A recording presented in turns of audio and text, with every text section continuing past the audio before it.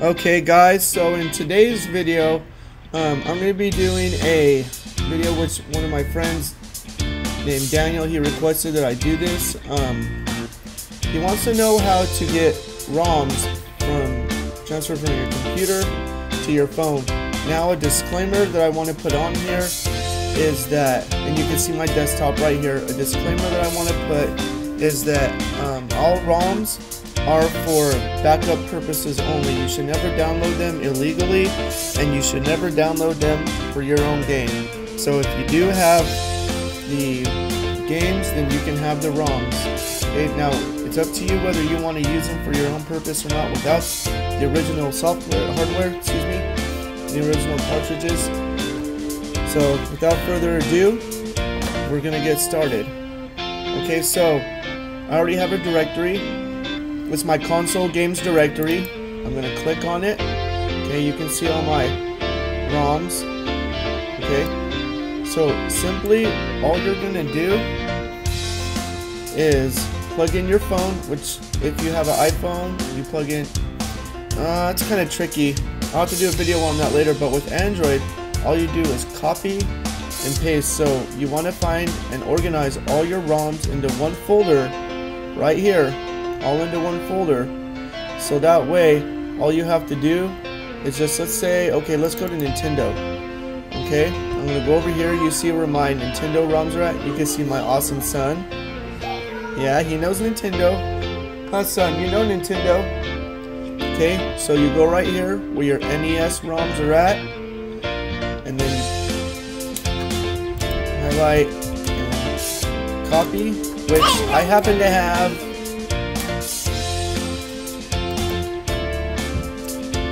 about 410 megabytes, which you can see right here. I have about,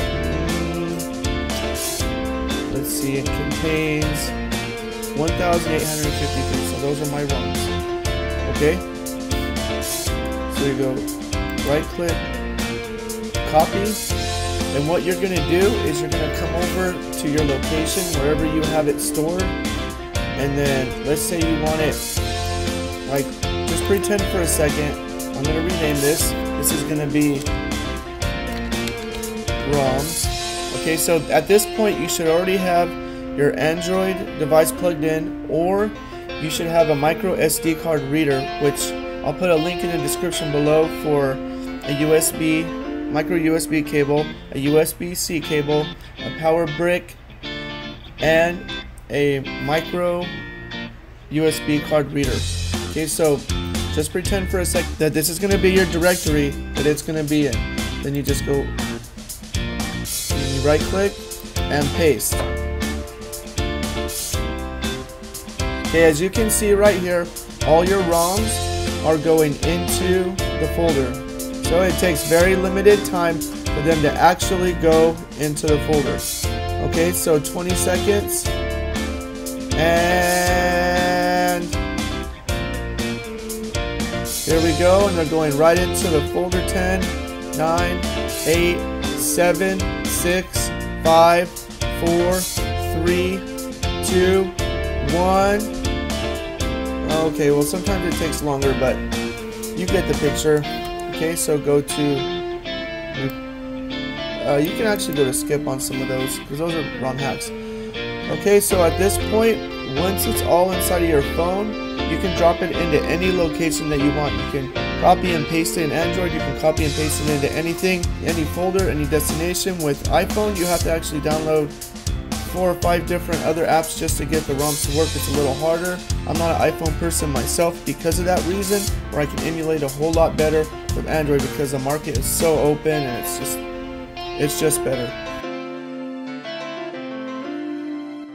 Alright guys, so that was part 1 of showing you guys how to take the ROMs from the computer to your device.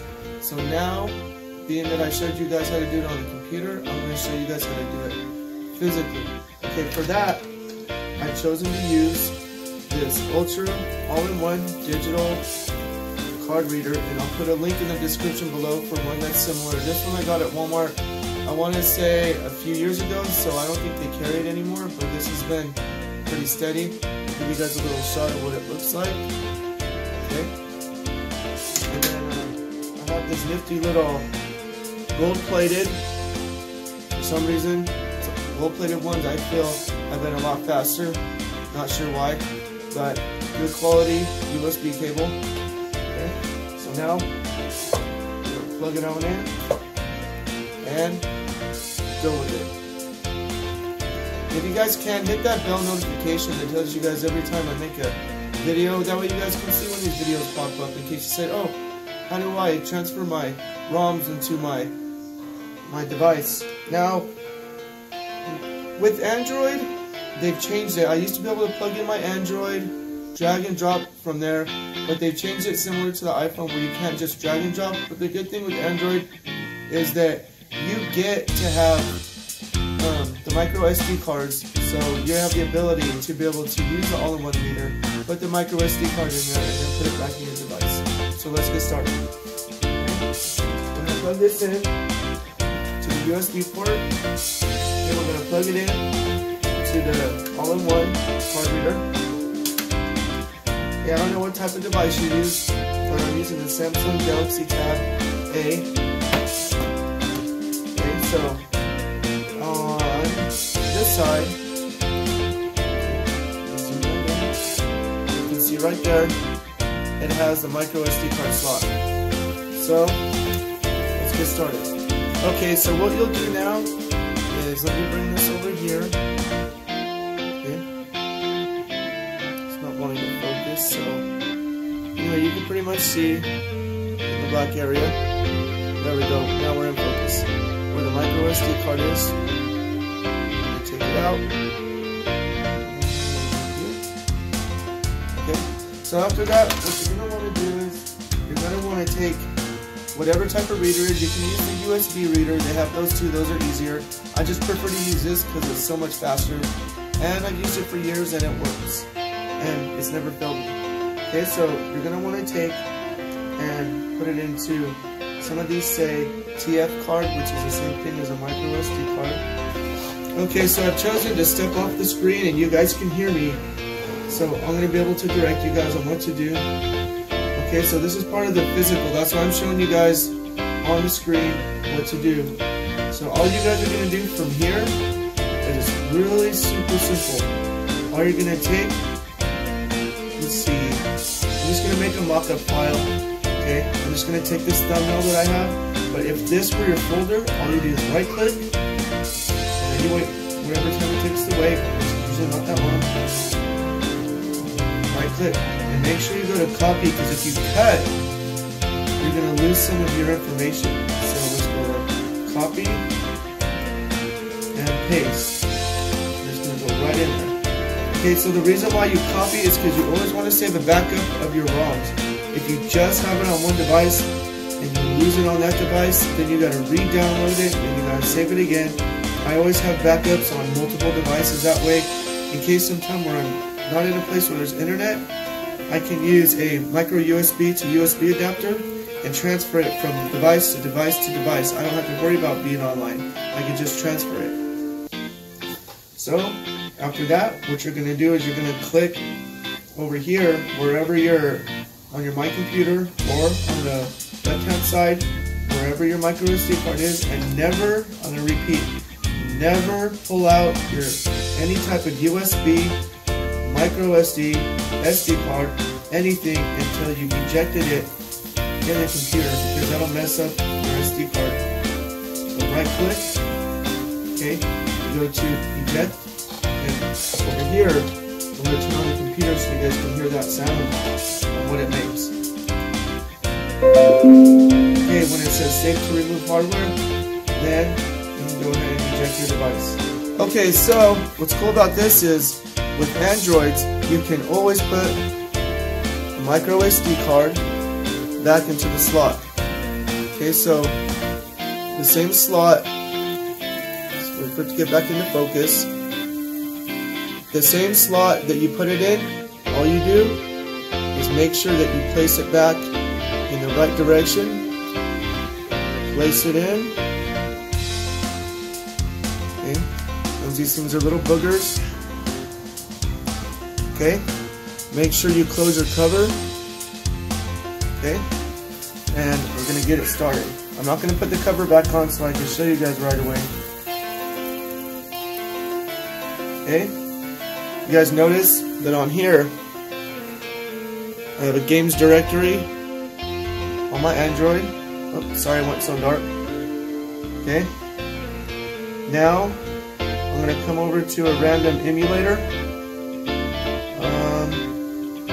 I've been into Atari lately, not too popular with a lot of people. I noticed that on Instagram and Facebook, my Atari posts get maybe 6 or 7 likes, but I post Nintendo, Sega, Super Nintendo, etc. And those get anywhere from 30 to 40 likes. So I'm not sure why, but Atari's still cheap to collect for it. And Atari is what started it all. Come on, guys. Okay, so you notice? Okay, there's a directory where all your ROMs are at. Actually, you know, I'm going to back it up a little bit because a lot of people ask me, how do you know where your ROMs are at? That's a good question. So, what you're going to want to do is place your ROMs in a directory on your SD card through the computer when you have your micro USB hub plugged in. That way you know exactly where to access your ROMs. So what we're going to do is I'm going to show you in my files where mine are located. Okay, I'm all micromanaged, so I'm going to show you guys where it's at. Okay.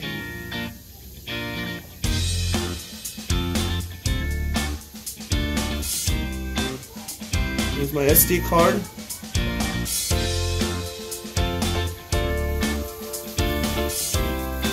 Okay. As you can see, there's a file there named ROMs and ISOs. And it keeps shifting off and on focus.